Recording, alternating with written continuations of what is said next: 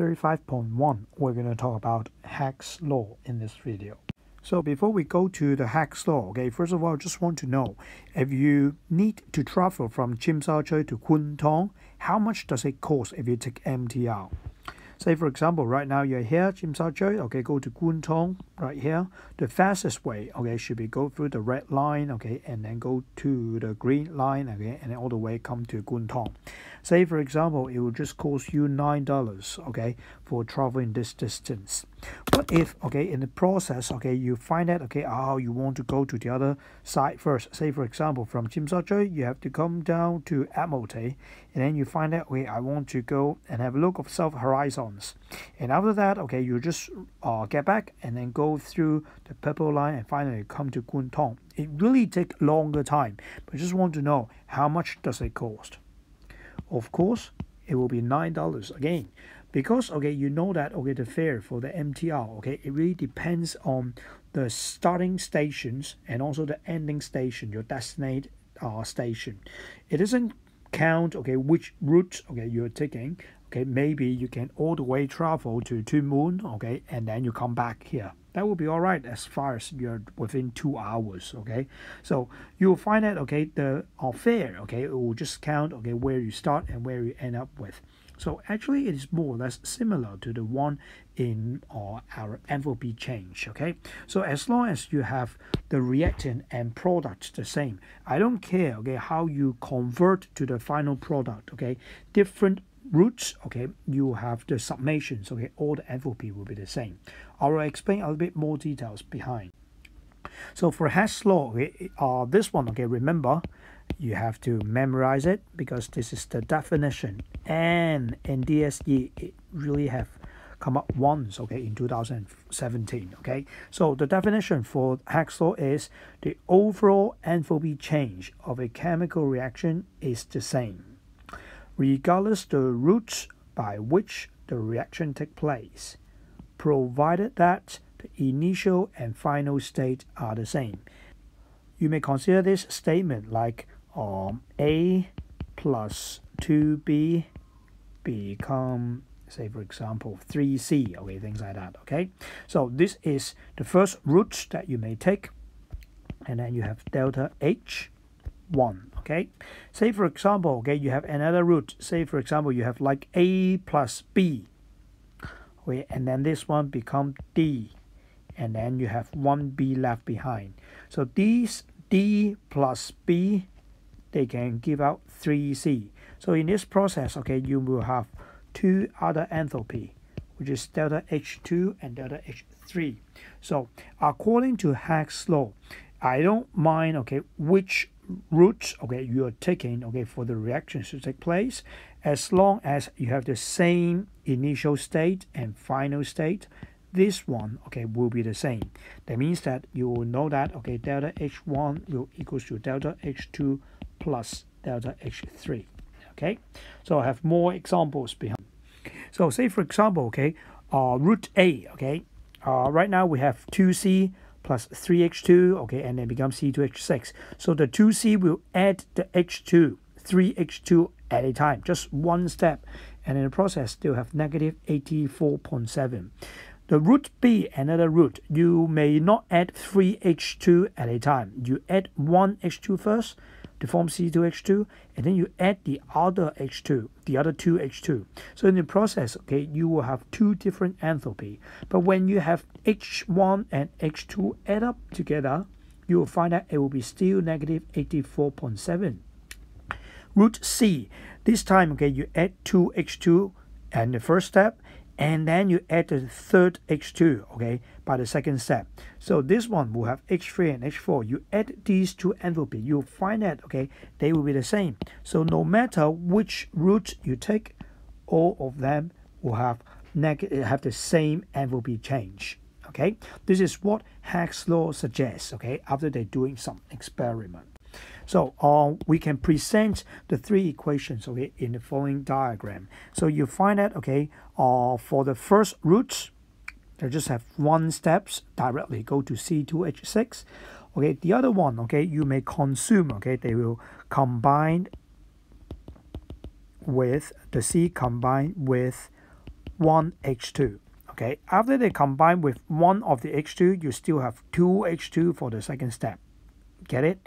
Okay, while the other root, root C, you combine with 2H2 first. Okay, you combine with 2H2, so you have one H2 behind for the second step. Okay, so this is root B, this is root C, and this is root A. No matter which root you take, you'll find that all the enthalpy change in the process will be same as negative 84.7. Okay, so we'll always say that by Hess law. Okay, delta HA, that means this one, equals to delta HB and equals to delta HC, and all of them will be negative 84.7 in this case. So how to construct an enthalpy change cycle, okay, just like the previous slide. Okay, first of all, you have to know that, okay, the cycle just now illustrate is called enthalpy change cycle. Sometimes people just say enthalpy cycles. Okay, they're just the same. Consider the reactions below. Okay, we are having formation of nitrogen dioxide. So formation of nitrogen dioxide, you can easily think of, okay, this equation. Okay, we got NO2. Okay, that would be nitrogen dioxide. They form from N2 and O2 from their constituent elements. So this one is root A. But actually, it is not necessary to follow this route. Okay, we can first combine with one O2 to get NO first. And each of the NO will further combine with the O2 to form NO2. Is that right? So actually, you can have root B combine forming NO and an NO combine to form NO2. If we add these two equations together, H1 plus H2, of course you can see 180 minus 112. Even you are plus because this is negative. Okay, so you add these two together, you'll find that, okay, they will have the same value as the root A. Okay, so this is what we have learned just now. But when you add the equation together, you will find that, okay, actually the NO, okay, on the reactant side, okay, of the second equation and also the product side of the first equation, they will eliminate together. Okay, but these O2, they will combine, become 2O2. So these reactant and product add up together. These two equations add up together. Actually, you will have the same equation as root A. Okay, so this one, okay, is just some equation, okay, listing out to show you, but you can't see clearly, okay, how the reactions go. So normally we'll just construct a enthalpy change cycle in this section, okay, to help us to apply Hess law easier. So there are some tips, okay, I would like to give it to you, okay, to help you to construct enthalpy cycle easier without making any mistakes. Okay, so these, okay, will help you a lot. Okay, the first one, never reverse the arrows. Okay, if I give you the arrows like this, is from the reactant N2O2 go to the product NO, then I will keep the arrow all the time, must be here, okay, in this direction. Okay, if you go to this direction, it will be plus 68, okay, kilojoule per mole. Okay, so that means that, okay, N2 plus 2O2, it will be going up and then go to 2NO2. This will be plus 68. Actually, you can reverse, okay? You can reverse the arrow, but I don't recommend you to reverse. If you remember well, okay, in the previous videos, we said that if you reverse, okay, not going from the one below, go up, okay? Actually, the distance here is 68. If you go up here, you absorb energy, so you have plus. But if you go the other way round, okay, if you have an equation like this, go backward, then you'll find that if you reverse the arrows, then this one will then become negative 68 in this case. Okay, but you see that if you reverse the arrow, you just complicate the math. Okay, you just have the positive sign become negative. There is not a must, okay, for you to reverse arrows. If you just reverse arrow and forgot to change the sign, then that will be a problem. Okay, second one, okay, it means that, okay, add one and add all. Okay, what means by add one and add all? Okay, I think later on, if I have any examples for you, that will be easier for you to see. Okay, but basically, say for example, okay, if I have this equation, okay, and if I want to construct another equation, okay, which is combined to form NO2. okay, in this way. So if you go this way, actually, you'll find that you don't have enough O2 because N2 need to have at least 2 O2. So in this case, okay, actually you need one more O2 in order to have 2 NO2. Is that right? So I would like to add O2 here, so that, okay, after I add O2, you'll find that this equation will be balanced because 2 O2. So add up we have 4O. So here 4O. So this equation is balanced. However, after you add this one, you add 1. But you have to add O. What means by add O? Because you're not only balancing this equation, you're also balancing this equation.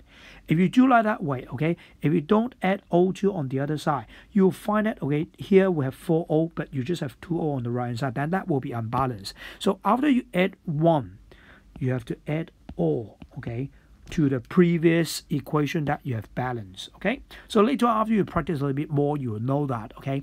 Third one, okay, you have to write the values with the sign above each arrow.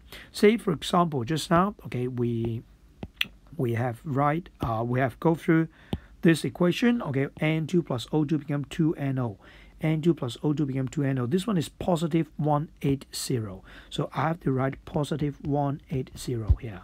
So if you go through our equation, N2 O2 become 2NO2, N2 or 2O2, 2O2, okay, become 2NO2. So this equation will be positive 68. So I will write positive 68 like this, okay? This one is help you to do the math, okay? Remember every arrows, okay? Write about it, write down the corresponding enthalpy changes, okay? Sometimes you may have to multiply by 2, sometimes you may have to multiply by half, okay? Things like that, okay? Remember all the equations, okay, will only use once, okay? So after I use this equation, I will check, I put tick here. After I use this one, I put check here. So only, okay, the last equation, I still haven't used it. Then maybe I have to construct, okay, or somewhere here, okay? So let's have a look, okay, the application of this. So right here, okay, we have 3 equations. We have to combine them together. Okay, you have 3 equations, say 1, 2, 3 equation. Okay, we're going to put these 3 equations together as an enthalpy cycle. So basically, okay, any equation you start up with will be all right. You just pick one and then write it at the top horizontally, because I try to combine the equation and make it into a triangle, because you have 3 equations here. So 1, 2, 3 triangle will be easier for you to do. But one thing you have to remember, okay, every time when we write, because it is a thermochemical equation, you have to put down the state as well. Okay, so you put down a state like this. Okay, so I recommend you, okay, don't write like this. Okay, let's do better here. I write these 3 things, okay, too close together. These 3 reactants too close together. I think I prefer to write it a little bit further apart, so that you have more spacing in the middle to do some changes. And also the equations, okay, will be easier for you to, the triangle will be easier for you to write. So after I write the first equation, I say that this is positive 68, okay. So after you use the first one, okay, I put tick, okay, of the equation, okay, and then I write sign on the above the arrow as well, okay, at the end reverse arrows, okay. So next, okay, we're going to put say for example random one of the equation we'll do. Say we are doing the second one, okay, the N2 plus O2 will become 2NO. So right here, okay, I just need one N2 and one O2. So what I'm doing here, I only do N2 and part of the O2, because I got 2 O2 here, right? I just use part of them. So part of them, after they react, they will become 2NO, right? So I write 2NO. But remember, I still have 1 O2 not yet used, okay? If you consider the 2O2, break it down into things like this, I use 1 only. I still have 1 left behind. So I will have a O2 not yet used. So I write like this. So for this section, actually, I execute N2 plus 1 O2 only. So I will have plus 180 and enthalpy change in this process, okay? And then afterwards, okay, this N2, okay, the miraculous things, okay, that you're going to learn is, okay, every time if you construct the enthalpy cycle correctly, you'll find that all the things they will put together, okay, and form a very nice picture. So 2NO plus O2, you happen to see that, oh, exactly the same equation, 2NO plus O2. So this one, they will become 2NO2. The most wonderful thing is 2NO2 happens here. Okay, so this arrow have to point to 2NO2. So I will point to 2NO2. This time, okay, I'm not drawing this direction. I'm going up because this one is pointing towards 2NO2. So you follow the arrow. You point to 2NO2. And this one is negative 112. So this one will be negative 112. Okay, so better to write down the unit as well. Okay, you have the unit. Okay, so this one, okay, will be the enthalpy cycles, okay, that we need to do. Okay, enthalpy change cycles. Okay, so let's have a look. Okay, the one in the table, it will be written like this. Okay, so it is the same. You'll find that this is plus 68, okay, plus 180, and then negative 112. If you still remember, okay, if this one is the initial, this one is the initial, and this is the final, okay, then you'll find that, okay, this is root A. This is root A. You see that the green arrow, root A. And then this one will be the root B. Okay, you first combine to form NO, and then you combine to form the NO2. So according to Hess law, this root A will be equals to root B. So you see root A equals to root B. Root B can express as H1 plus H2. So root A will be H1 plus H2. Okay, so you may ask, oh, why do we need to do that? Okay, why do we need to do this kind of enthalpy cycle? Just because you'll find that, okay, if we look into the equation, N2 plus O2 to burn N2 and form NO2, actually this experiment is easy to do. Okay, you just have N2 and then you burn it in oxygen, excess oxygen, and then you have NO2. Okay, but is it easy for you to do N2 burn with one O2 to form one NO?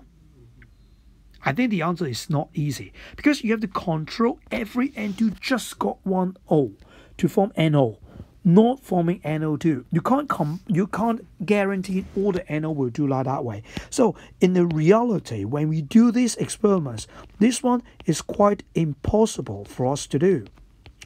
So in the previous chapters, you learn that, okay, we have used calorimeter to help us to do some enthalpy change of combustion and neutralization. But I did say that, okay, for formation is difficult, okay, because some of the reaction you may have side effect. In this case, it is having side effect. It is not only giving NO, but also they will give up NO2 in the process. So therefore, you'll find out this one is impossible to find it by using calorimeter method, calorimetric method. So this one, okay, NO, if you got some NO, you burn them to get NO2. Actually, this one is sensible. You can do this. So if you take a look of these three, if I can do this, I can get this data, I can get this data. Even this data is missing, okay, according to the Hess law. HA equals to delta H1 plus delta H2. If H1 is a question mark, H2 is negative 112, okay, and then HA I can find it is positive 68. Actually, the question mark can be solved.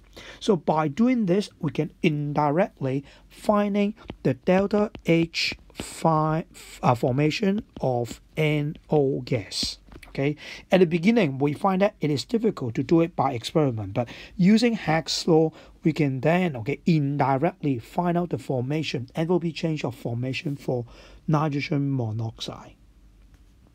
So to conclude these videos, okay, you have to know that, okay, remember, spend time to memorize the definition. This one will have like 1 to 2 mark, okay, in the public exam. Remember, Hess law definitions. Overall enthalpy change of chemical reaction is the same. Okay, I don't care which route, okay, you're taking place, okay, provided that, okay, we have a assumptions the initial and final state are the same, okay. So this is definition, so please have it like every single words correct, okay. And we learn how to construct an enthalpy cycle. Remember, never reverse the arrows, add one, add all. Even I didn't show this one yet in the examples. And then remember, every arrows above, do write down the values with the sign, and every equation we only use once. Next video, I will just give you more examples so that you will know how to do the enthalpy change cycle properly. Okay, so that's all for this video. Bye bye.